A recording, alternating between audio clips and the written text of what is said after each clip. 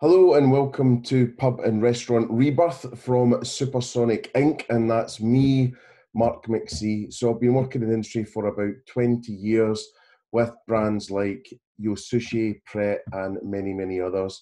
Today I want to take you through how to, when you've got a bit of downtime, get everyone's heads together and think about either defining or redefining your brand DNA.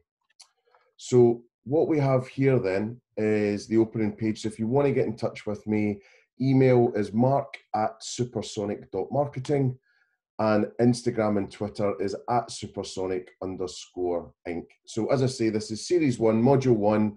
We're just going to try and put as much free information out there as we possibly can. And when I say we, I mean myself and all of my friends and colleagues across the brand and marketing part of the hospitality industry.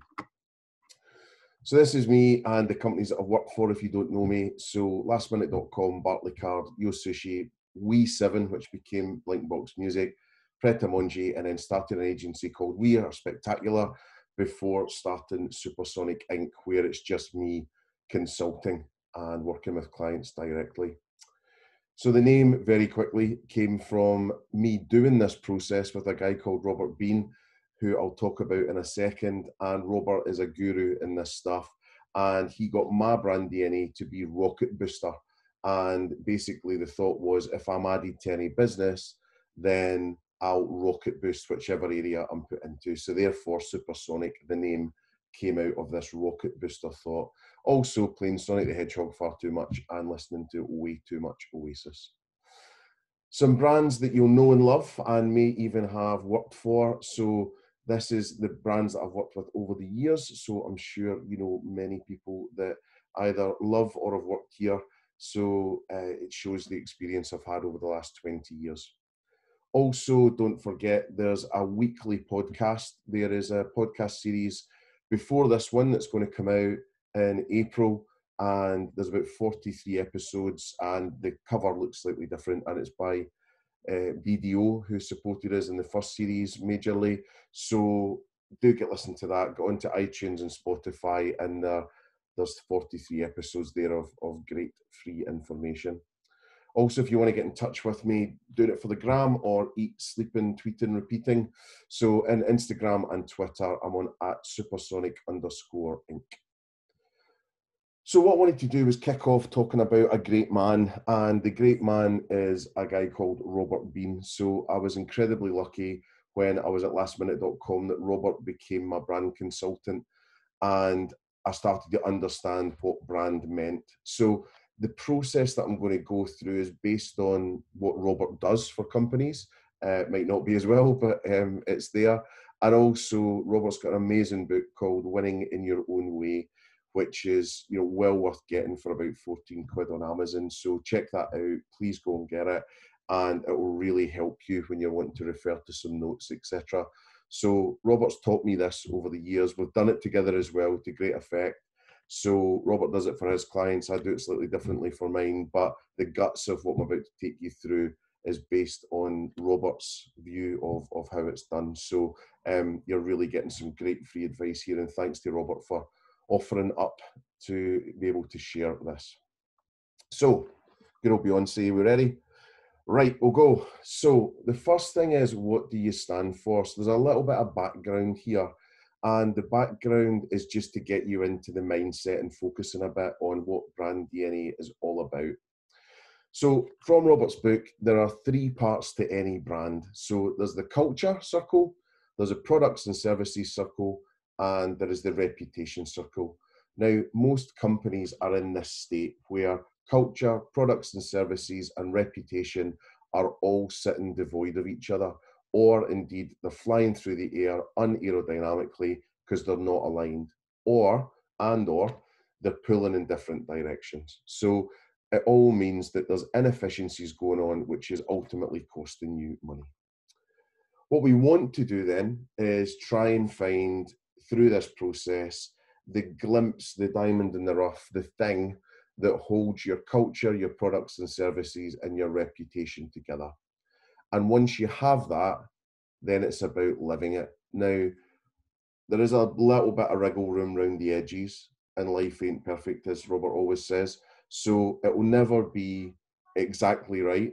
And also, people are always the variable. So it's always changing in terms of people and culture and things like that.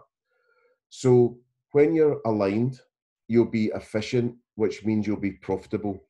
Therefore, ongoing alignment equals sustainable profitability, which ultimately equals shareholder value, which is what most people are there for and hoping for. But hopefully, there's also a social value as well, where you're going to be given back, because people really expect that from their businesses these days too. Now, this has always been a handy chart, which is a bit of a Jurassic Park brand DNA strand. But the aim of the game really is, by the end of this, you should be able to, and all of your teams being aligned round the boardroom table, round the staff canteen area, whatever it is, everyone should be singing off the same hymn sheet. So your brand name and the logo, your brand positioning, which is almost the last thing that we come to in this, but that's one of the most important things. Your core consumer, so who is that and what actually happens there. Core product, so thinking about what you are in the business of. The brand benefits, and most people say our people, right? They'll say our people are the best. I'm calling BS on that in most cases, because they don't have more arms, they don't have more legs, and actually it's probably quite disrespectful to other organisations as well who are working really hard. I doubt that many organisations, apart from the top 0.5%, the people are really the difference. The people should be almost that hygiene factor. What else have you got in your offering, in your concept? I'm not buying that it's your people. Everyone says it. Brand evidence. So why would I walk over hot coals to come to you? How would this stand up in court? Then your brand personality, describing the brand as a person. And then your tone of voice. So how would that person speak or that brand speak? And then your claim, the biggest, the best, the fastest, the strongest, the freshest, the whatever, if you can manage that, if your brand is really sharp. And then what are we? So that comes down to your 2 words, summing up your brand positioning statement, really, where all the meaty goodness is, into a couple of words. So where I like to start when I'm doing this is thinking about what's your story. So it's really good to start thinking about that. I have been in meetings where people actually say, oh, there's no story. We were just told to make up some brands that made some money. So that's not ideal. And that means that you're bending it like Beckham for 8 hours trying to make up stuff. And if it's born on lies and falsities, you'll get found out in the end. So the best thing you can do is truly look for some kind of authentic story. Was it the founder? Was it an opportunity? Was it a site? Was it a burger? Was it a mistake? The innocent story, for example, is well told about the guys being down at the festival and, having the 2 bins, selling fruit smoothies. And do you think we should give up our jobs? Yes or no? And the yes bin was more full than the no bin. So definitely worth looking at that. So storytelling, as I say, is the best marketing. If you look at any of the great brands, they've got a great story behind them and they use it time and time and time again, daily. So again, getting that down is a really good idea, and getting everyone agreed on it, educated on it, and so they can all rhyme it off. Then we talk about what is it. So I really like to do the granny or the granddad test. I don't mean to be ageist or sexist or any of these things, but good old super gran, or my granny up the road, what I try to do is speak to the people in the room when we're doing the brand DNA and say, my gran's on the phone, she's a little bit short-tempered and not up for any BS, and she's asking me who I'm working with this week. And basically, I'll speak to her and say, right, I'm working with this bar or this restaurant, and they do this. Now, there's a couple of words of warning here. Everyone tries to make it a cute strapline. Everyone tries to make it really long and complicated and ethereal. It needs to really live in reality. When you're at a dinner party, when you meet someone new, I work for so-and-so and they do what? And it's without you feeling a little bit of sick coming up, because what happens is, I've been in a couple of sessions where it was something like, our salads inspire a generation. And it's like, oh man, mate, really? So what we need to do there is say, like what is it in reality? And it's getting it down to basics, and it might even do you a slight disservice, but you want to get it right down. So if you do word association, Costa coffee, McDonald's burgers, all these types of things, it really helps ground it. So at the heart of it, what are you really? And there's people that will deny they're a bar. There's people that deny that they're a restaurant, they're an all day, but they want to be something else. And it's really hard to just say, look, if you're Pret, you know what? You're a really good or a posh sandwich shop. If you're Wagamama, you know, it's a Japanese ramen bar, it's a ramen bar, really, at its absolute heart. I know it's bigger than that, and there's, you know, the healthy and happiness and, you know, bowl to soul and all these things. But if it's something as a corner shop, it's a corner shop. So, you know, it's really thinking about that. What is it? And just getting it right down to the heart of it. And it will be so liberating once you realize what that is. So then we look at who's it for. So this is Desert Island Discs time. And what happens is I talk to people and say, I would like you to pick one type of customer who will profitably grow your business forever. And this is hard, and it's meant to be hard, because what happens is people then get out of it and they go, oh, 16 to 60. And it's like, that really doesn't help anyone. And it's a falsity. And also, you know, when people say, oh, we're open to everyone, we welcome everyone, it's like, well, you don't certain people. So let's have a look at that. If you're a hotel brand, you know, it isn't everyone that's tired. You know, there's, even for the most accessible hotels in the world, there is a limit to which you'll target. It's not everyone that's got a head that wants to go to sleep. So it's really getting that down and saying there's a primary audience, and really nailing that, and make sure you almost feel like you're not allowed any other, because it gives you a get out. But then once you've nailed that, you can have a secondary and a tertiary audience. That's not a problem at all. But it really is about you picking one type of customer who will profitably build your business forever. And this will be liberating for you. It will really help you make some great decisions. And then we go into motivations. So why do they eat with you? Why do they drink with you? Now, what you tend to find is you keep asking, it's almost like the 5 whys. So if you try and get that book, or, you know, find some details on that, you just keep asking why. So for example, you could say, well, people want to eat healthy. Well, why is that? Well, they want to be well and not die. All right. Well, anything else? Well, they want to be maybe a bit more trim and healthy and good looking. All right, well, why is that? Well, because they want to attract a great looking partner. All right, well, why is that? You know, and then it goes to procreation and all these things. So usually you're dealing in some kind of time or money, or, you know, getting together, racial relationships, status, you know, all these types of things. So I would take some time and get that book, The 5 Whys, and really think about every single strand of why they will eat with you, or they will drink with you, lunch with you, dinner with you, breakfast with you. Really flush out those whys. And then what you want to do is get people to vote on the best ones, or the ones that resonate the most in terms of motivations. So, you know, really, really think about that. I'm going to go back actually just to the customer for a sec. Couple of things here as well to mop up. One is, try and think about the demographics of that person. And I know it seems old fashioned a lot of the time and all the rest of it, and obviously gender neutrality and all these things, but just try your best to nail that, because it really helps when you're looking at communications and media planning on how you're going to actually target someone. The other thing to think about is psychographics. So although you might span a wide range of ages, you know, try and get down to one age if you can, but, you know, if you think you span, then is there something that's holding that together? You know, is it people who expect more? Is it people that want performance or status or quality or an experience, or, you know, what's it going to be? So sorry, I had to go back to that. So yeah, you'll get your 5 whys. So do all that and do it as a bit of a mind map. Good idea to kind of write whatever the question is in the middle. Why would they eat dinner with us? And then start mind mapping out on all the branches. Then what you want to do is look at what makes you so special. So this is you up against your competitors. Now, what you want to do here is probably take 3 or 4 competitors. So either named brands, or maybe slight sectors that are a bit of a pain in the butt for you.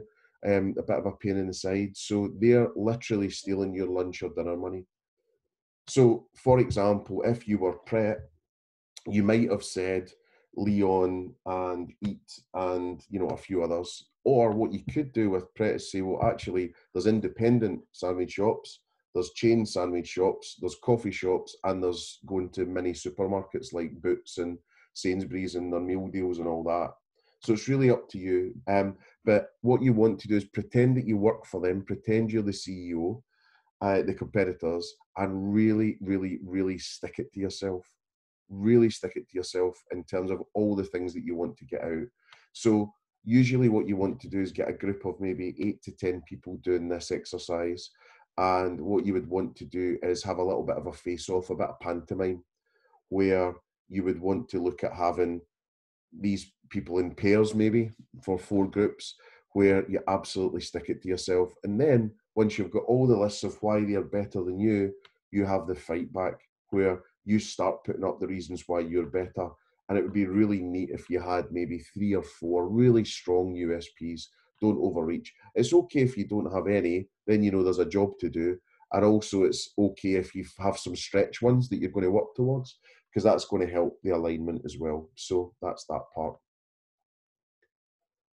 Then you want to think about your personality. So know who you are and who you're not. So with that, there's a couple of things you can do. One is you can get a bunch of magazines and ask everyone to take one image within the magazine that resonates with them to describe the personality of the brand as if it was a person. So that's a good way to do it. And you want to try and get it down to maybe 4 words that sort of mean something through the group.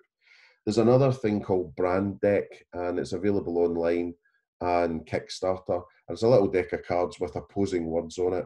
And again, you can play that game with that, give the cards out equally, and then everyone chooses the words that resonate the strongest with them. And then you work this down into these 4 words that become your personality.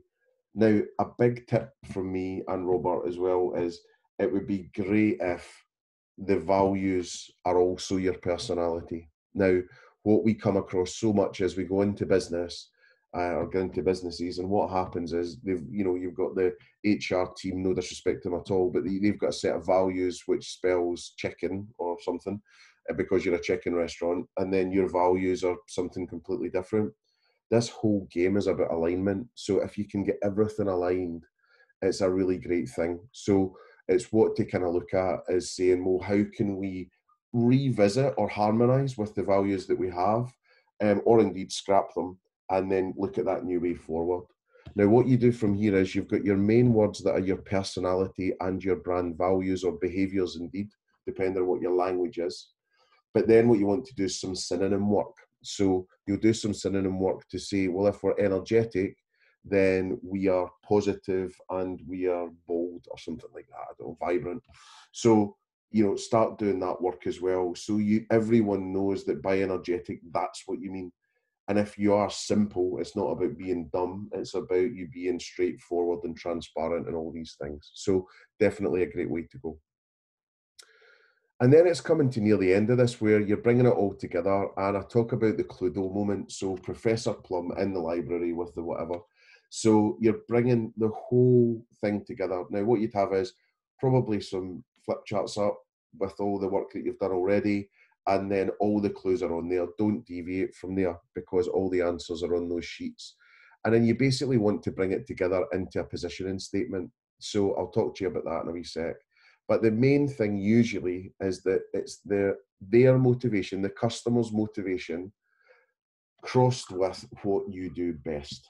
So, for example, if your customers are experience seekers in some way, and what you do best is give this amazing, all year round experience in some way that is more than just a meal, then that's where that would cross over. And it's about you explaining that.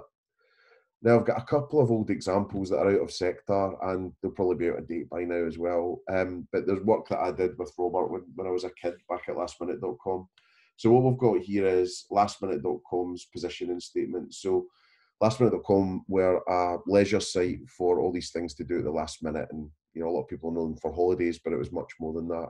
So we've got lastminute.com's role in life is to help people make the most of their free time with new, creative and unexpected ideas every single day. And I think at one point we added without hurting the planet as well. They shouldn't cost the earth, ho-ho, in that kind of pun way, because there was a big carbon neutral thing going on at the time as well. And then another example out of sector, it was part of lastminute.com, was Holiday Autos, which was an amazing car hire company that we had. So Holiday Autos' role in life is to campaign tirelessly, so almost a tire pun in there, for a hassle-free, better informed car hire service from booking to drop-off.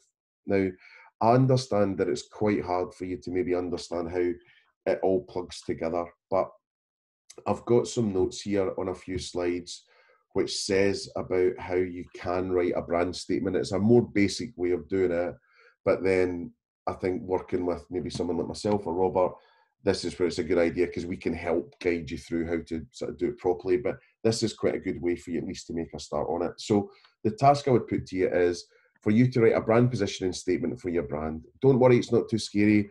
I'll look at what you've got as well, or you've all done collectively, even if people want to send me it and I can have a wee check, there's no problem.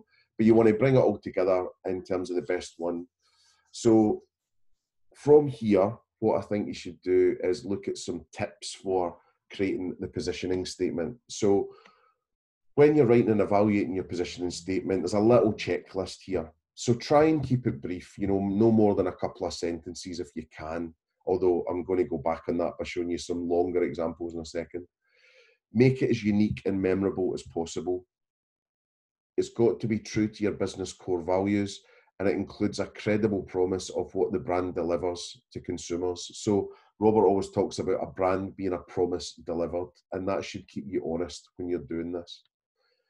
It also communicates how your business is different from the competition, and it's clear enough for use as a guideline to evaluate whether or not business decisions align with the brand. So when you write this positioning statement, when you've got this DNA, when you've got your values, that should be the area that keeps you honest. So it should be this Bible that everyone turns to, from innovation to menu decisions to who you hire to what's going on in terms of reward and recognition, what the design of your restaurant looks like, your pub, absolutely everything, your naming conventions, everything.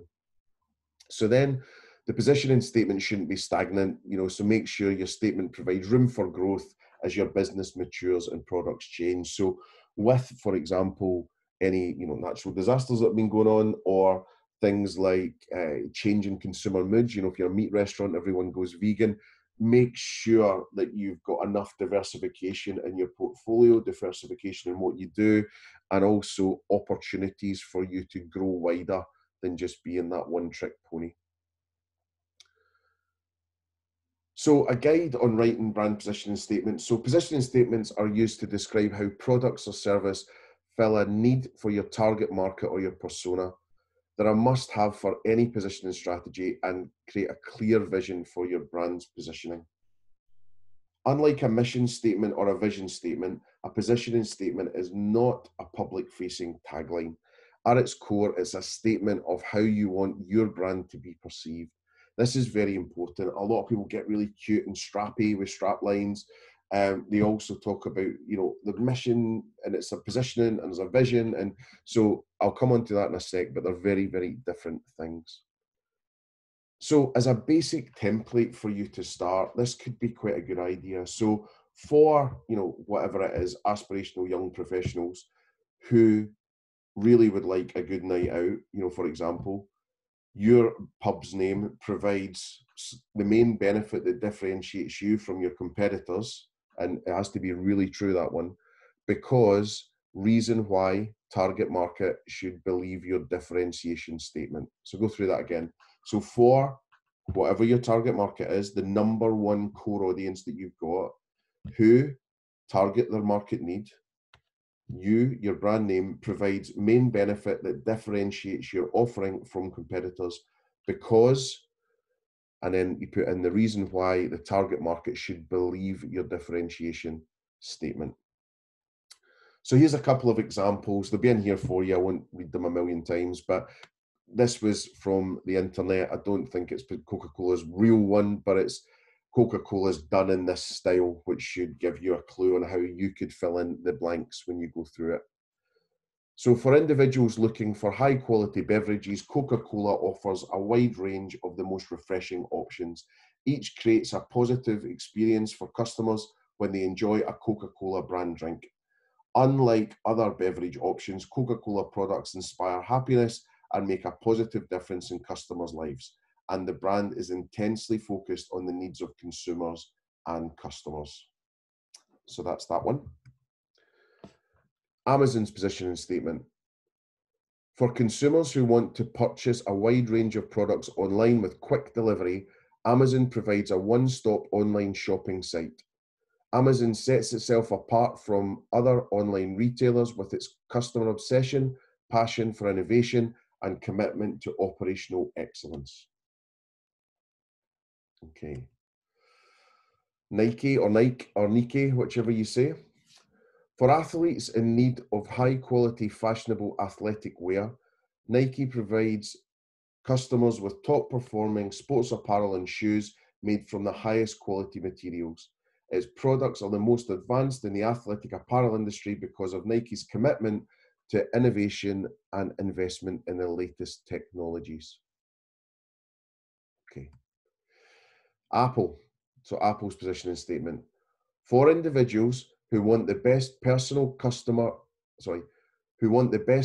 computer or mobile device, Apple leads the technology industry with the most innovative products. Apple emphasizes technological research and advancement and takes an innovative approach to business best practices. It considers the impact of our products and processes have on its customers and the planet. So that's a very topical one at the end there. McDonald's. So for individuals looking for a quick service restaurant with an exceptional customer experience, McDonald's is a leader in the fast food industry with its friendly service and consistency across thousands of convenient locations. McDonald's dedication to improving operations and customer satisfaction sets it apart from other fast food restaurants. So then once you've done that, you want to think about how to sum up all your positioning statement into 2 words. So some examples from before, but with Honda, Robert worked on this massively. It was the power of dreams was the strapline, but the 2-word DNA was spirited visioneers. So it was all about the spirit of Mr. Honda and this vision engineering that then would see them go from bicycles, making bicycles with lawnmower engines attached, then to winning the Isle of Man TT, and now to robots and all sorts of space technology. Lastminute.com, with the statement that you saw earlier, we got to fearless fun mongers. So basically we sold fun fearlessly. So that was really strong for us. It's something you wouldn't probably tell people, you wouldn't put it on a poster. It was just, it held us together as a bit of a gang. So we all sold fun fearlessly, which we quite liked. And then at Holiday Autos, it was all about car hire crusading. So it was crusading for better, fairer, better informed car hire. And that was against Hertz, Avis, and all these other ones. So they were trying to be the real challengers there, and still are today, I think. So a couple of wee things just to tidy up as we get to the end here, thinking about the vision statement and the mission statement. So just to clear this up, this was from Lumen, which is a great resource online when you put in vision and mission statement difference, I think it was. So it really comes up with some great stuff. So a vision statement is a statement of an organization's overarching aspirations of what it hopes to achieve or become. Here are some examples. So Disney, to make people happy. IKEA, to create a better everyday life for the many people. BBC, to be the most creative organisation in the world. Avon, to be the company that best understands and satisfies the product, service and self-fulfillment needs of women globally. I'm sure that's changed for the better. Sony Corporation, to be a company that inspires and fulfills your curiosity. And you'll be able to read the rest. But basically, it's this overarching statement that's almost never ending. So it's something you'll always be chasing. Now, Your mission and vision are often confused, and many companies just use the terms willy-nilly and interchangeably. However, they definitely have a different purpose. And the vision statement describes where the organization wants to be in the future. The mission statement then says how you're going to get there. What do they need to do? So some examples here are Adidas or Adidas, depending on what you say. We strive to be the global leader in the sporting goods industry with brands built on the passion for sports and a sporting lifestyle. Amazon, we seek to be the Earth's most customer-centric company for 4 primary customer sets. Brilliant. Google, to organize the world's information and make it universally accessible and useful. Honest Tea, to create and promote great tasting, truly healthy organic beverages. JetBlue, to provide superior service in every aspect of our customers' air travel experience. New York Times, to enhance society by creating, collecting and distributing high quality news and information. So hopefully you can get that, visions where you're always striving to get to and striving to be. Mission is how the heck you're going to get there and what you're going to do every day to make sure that's going to happen. Also at this stage, you might be re-looking at your company name, or indeed you might not have a name for your company or your concept. So with all that information, like Rocket Booster, getting to Supersonic, that should really help you figure that out. And indeed, is your name right in the first place? Then you might want to look at a strapline. So, there's some great examples up here. Makeup of makeup artists and Believe in Better and all these different things. So finger licking good, maybe not at the moment. But anyway, have a wee look at that and see what you think. And then it's back to those 3 circles. So once you've got all this written down, then go back to the culture, the products and services, and the reputation. How that's going to hold things together, and then how eventually you're going to bring that together. Obviously, then filling out this brand DNA strand, do it this way, do it as a pint, do it as a big sausage, it really doesn't matter. But make sure this gets round your people and you engage them in it so that they all know what this means. Then a bit of Pink Floyd, you want to basically shine this all over your company. So shining it over your culture, shining it over your products and services, and shining it over your reputation. And you might need to make big decisions here. Deadwood that's in the organization, culture not going the right way, stuff that you do that you really shouldn't be. Should you be selling chips or whatever just because it makes you money, or burgers? Is that really what your brand's about? The service, is it an opportunity that you might need to go online or be a little bit more digital? And then what people think of you, it might actually be that people don't think that much of you at all, but you should hopefully have a really good sense of that from Google reviews and TripAdvisor reviews and feedback, and companies like Feedback, for example, who are working in the pub and restaurant industry, and Facebook, Google, and TripAdvisor reviews as well. There's no excuse for you not knowing what people think of you, really. As I say, you probably want to then take that out into your people and get intellectual buy-in, head, heart, and hands, behavioural changes, and then emotional buy-in that they're proud to be there. And then shine the brand lens over all of your products and services. Really shine that back into your organization.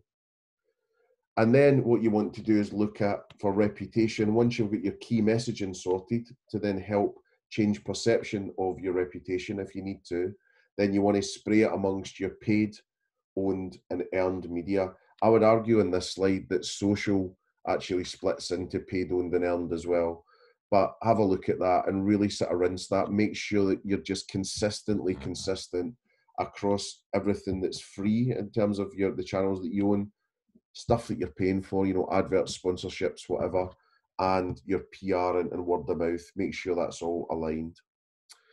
And then what you want to do is have tasks lists. So what do you need to do to change the culture? What do you need to do to change the product and services? And what do you need to do to change the reputation?